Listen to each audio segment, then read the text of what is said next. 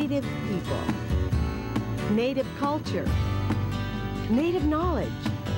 Hi, I'm Jeannie Green, bringing you award-winning Heartbeat Alaska.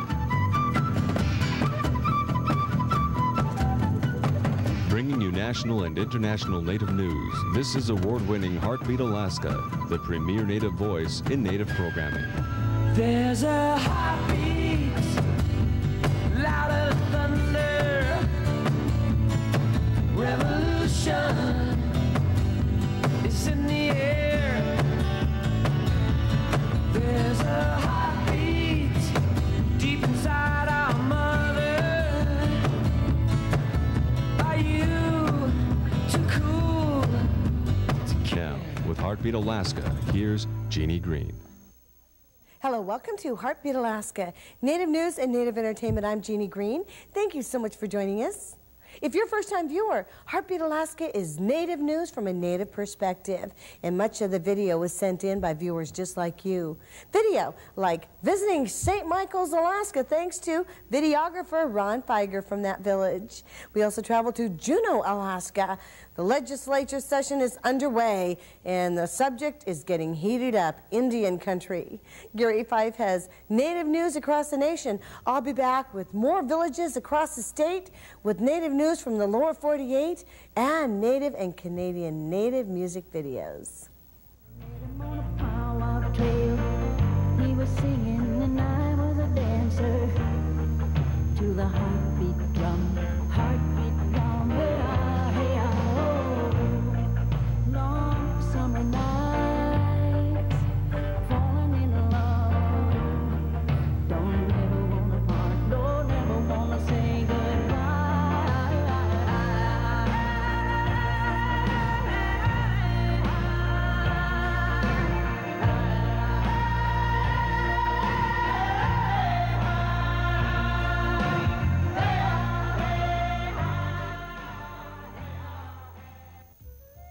Heartbeat Alaska is brought to you in part by the Division of Alcoholism and Drug Abuse and the Alaska Council on Prevention of Alcohol and Drug Abuse.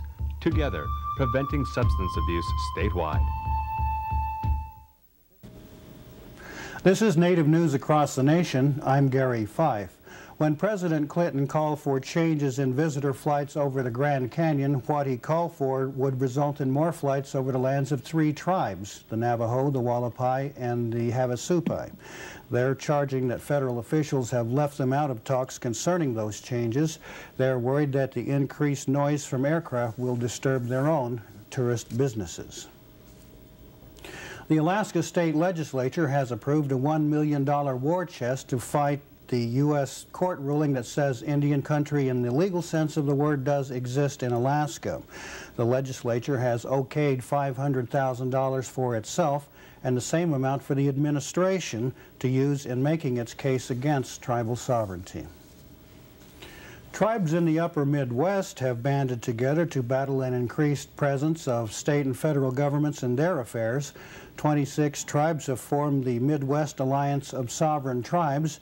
It's an effort to resist pressure by state governments to get new federal laws allowing state taxation of tribal gaming revenues. Says one member, we can't afford to play defense anymore. When the U.S. government attempted to civilize natives corralled on reservations, one part of the change was to change tribal names into English ones.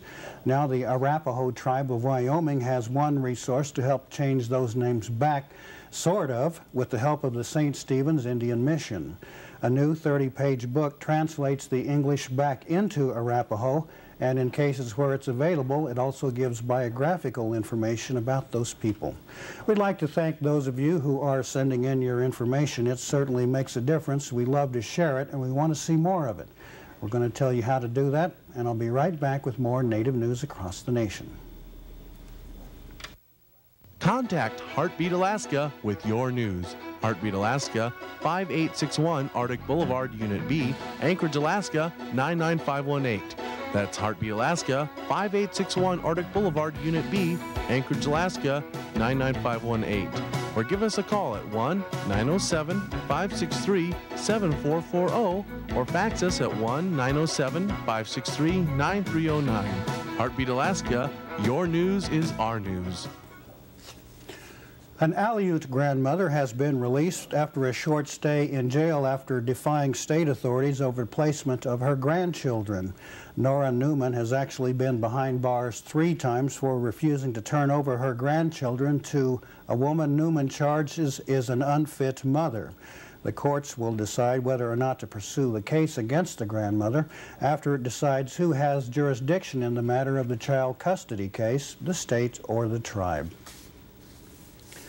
The Colville Tribe of Washington has moved to protect the use of the peyote cactus button in native religious ceremonies on their reservation. Indian Country Today reports the tribe passed the council resolution in order to clarify the reservation law in regards to possession of the peyote cactus buttons. That's for the legitimate members of the Native American Church who live on Colville lands. Under the old law, a Native man married to a tribal member was arrested, but the tribe said it did not want to prosecute him. The state of Utah will be marking its 150th year of statehood next year, and so far few of the natives in the state feel like joining in those festivities. A Utah State Commission has included tribes when it began soliciting participation, but out of the 8 tribal groups recognized there, only 3 groups have filed a grant application to take part. They want to tell the state's history from the native perspective. And finally, in a story that's near and dear to the heart of a Wolf Clan member, the Nez Perce tribe of Idaho reports success in its efforts to bring back wolves to the Yellowstone and the Idaho State region.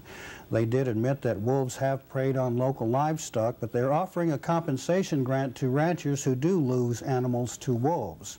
One measure of success, says the project staff, says the wolves have survived so far, and that 3 of the mated pairs have produced litters. That's one for weah, the Cherokee word for wolf. This is Native News Across the Nation. I'm Gary Fife, and back to Jeannie and more, Heartbeat, Alaska.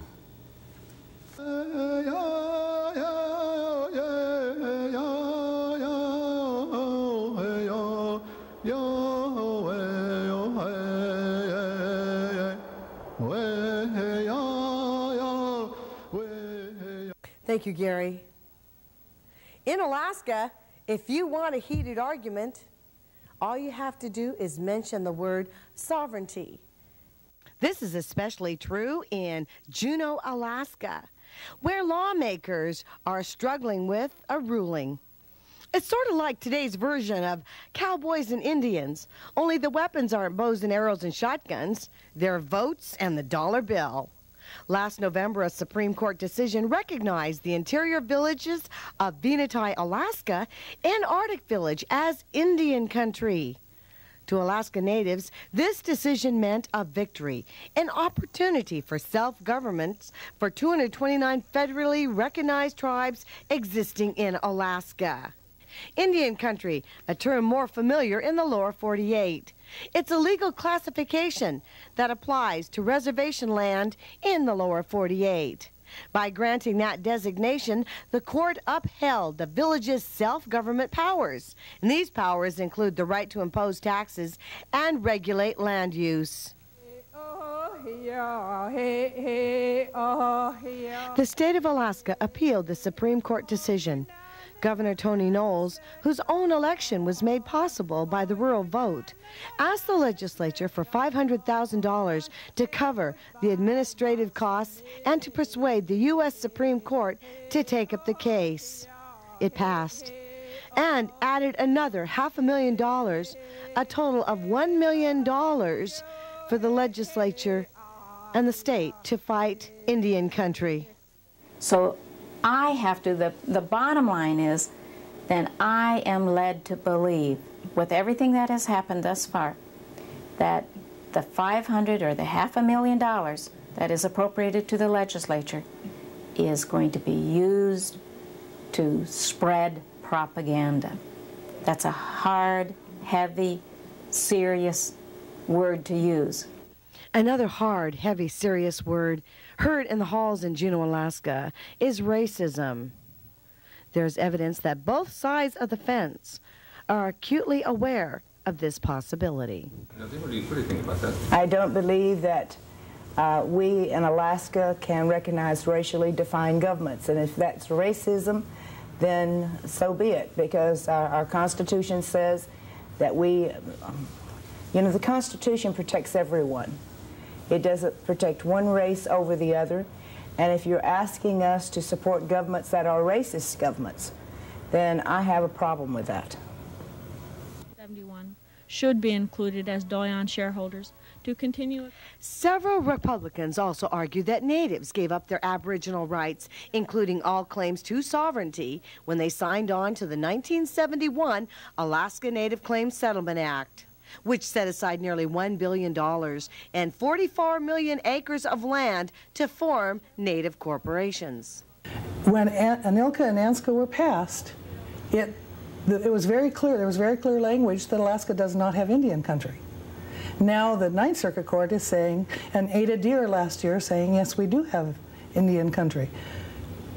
The law of the land, the law that's on the books, passed by Congress, say no. It is an issue that the courts and Congress is going to have to clarify. Plastic containers, which is the norm nowadays, we've lined our honey. Opponents of Indian country stress that all Alaskans need to work together. Yet, many in rural Alaska believe that they're unequally yoked. In other words, equality just is not there. Many in rural Alaska live in third world conditions, conditions that many lawmakers themselves would not tolerate, and some that have no choice. But we can't ignore the 3 families in Alaska. It's not one family. We have a rural family, we have a bush family, and we have an urban family. And we have to recognize that.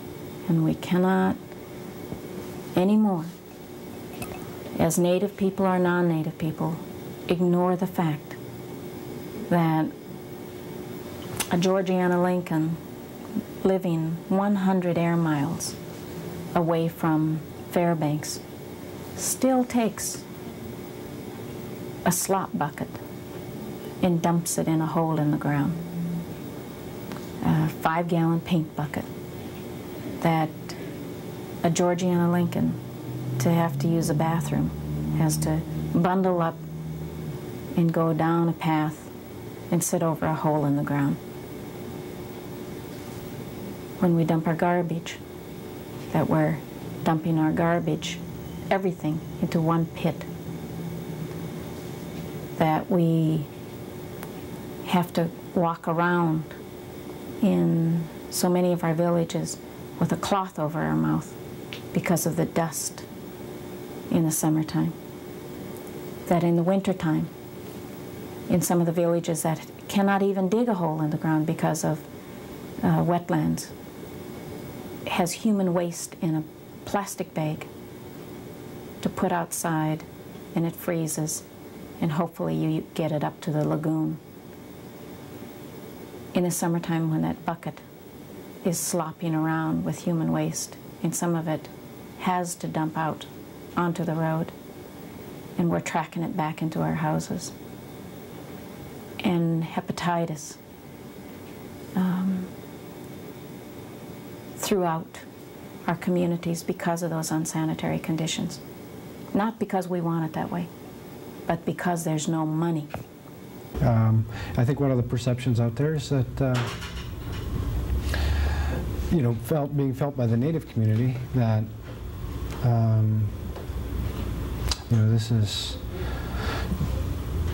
this is an issue where the state is using resources that comes from the rural areas to fight people that live and who are also citizens of the state of Alaska. And there were questions raised as to whether or not the same level of consideration should be given to the people of Vinetai, since they are, so there's arguments around and debates around that. The whole issue of Indian country, I think, is an issue that's really misunderstood. And it's one that I think we need to, as an Alaska community, educate ourselves on, and I think we need to do that. But you know, there's so many issues around the taxing, the fish and game management, those things that are fears. I think that if people were to understand the issues and the legalities behind some of those things, it would quell a lot of those fears. That there aren't as big a threats out there as people may seem to think.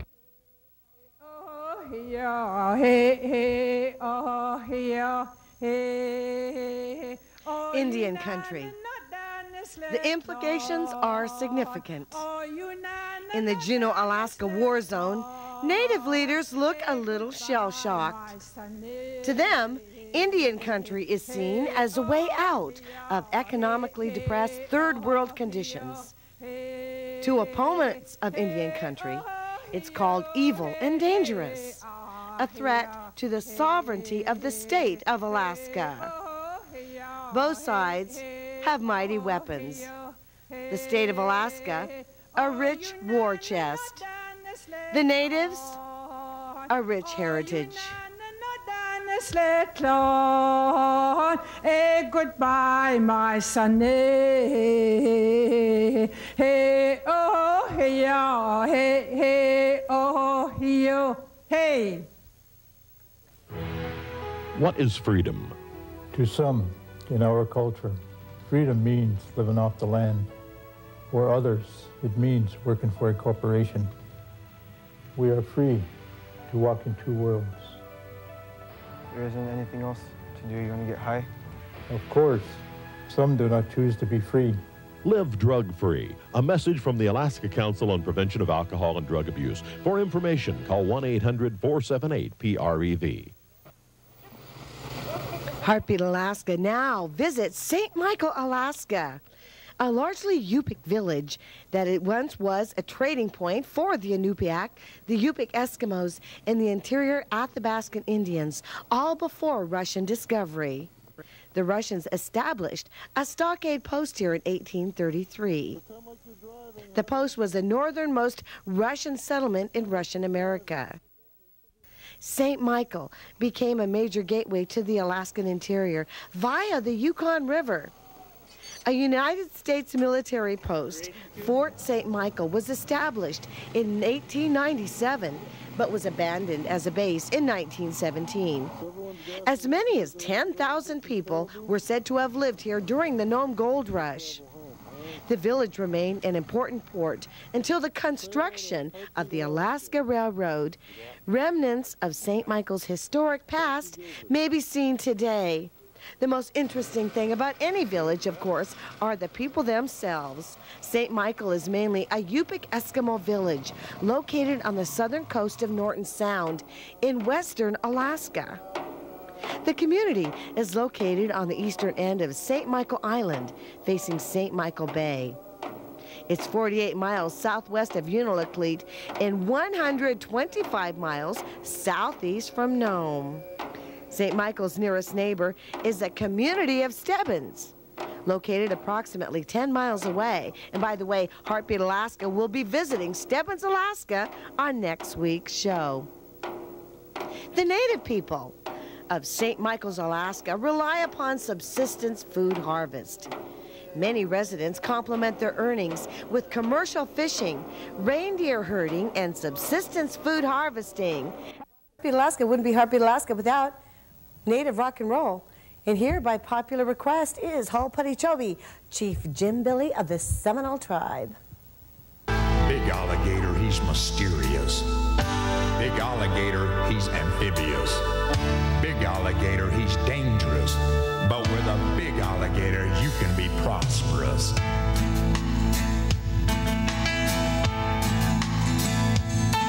I was raised in the swamp by my old grandpa. We ate turtle meat, a fish called gar. Grandpa told me about panthers and bears, but most of all, he told me to beware. Halputichobi, knock your mitchkick out. Halputichobi, poking ewa. Halputichobi, no pachichiwa. Halputichobi, imachachiwa. As the days of the summers grew longer and hot, Grandpa took me on my first gator hunt. We put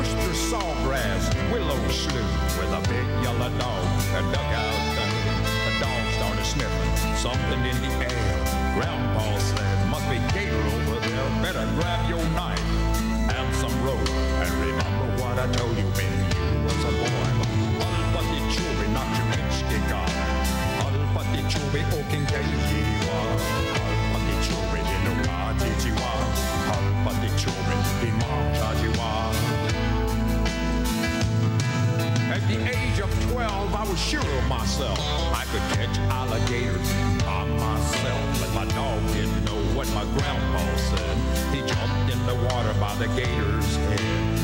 But the Joule didn't even pause. My dog disappeared in the gator's jaws. I can still hear my grandpa saying, but the Joule not your niche digger. But the Joule you can get but the Joule hit no gardidiwa. But the Joule he majadiwa. But the Joule not the niche digger. But the Joule you can get but the Joule hit no gardidiwa. But the Joule he majadiwa.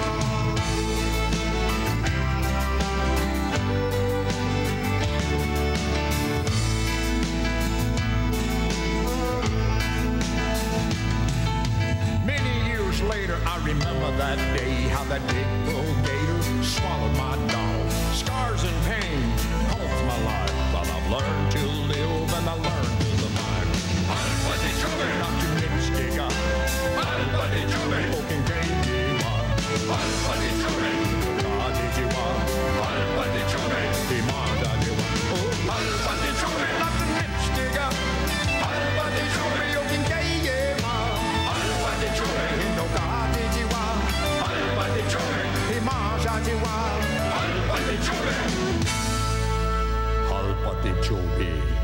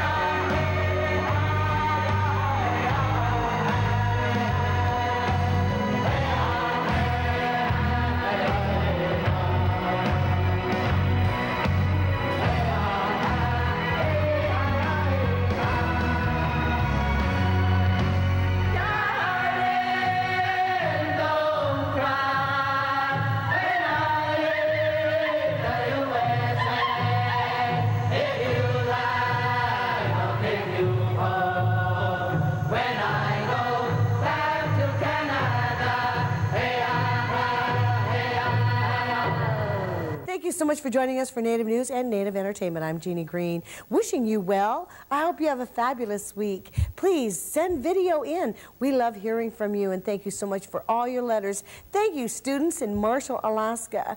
Their whole class sent beautiful letters to me and encouraging me to keep doing the work because they said Heartbeat Alaska brings all natives together. Well, thank you so very much. You have given me energy to continue for years and years and years. God bless you. And God bless all of you. Tune in again next week. We'll see you then.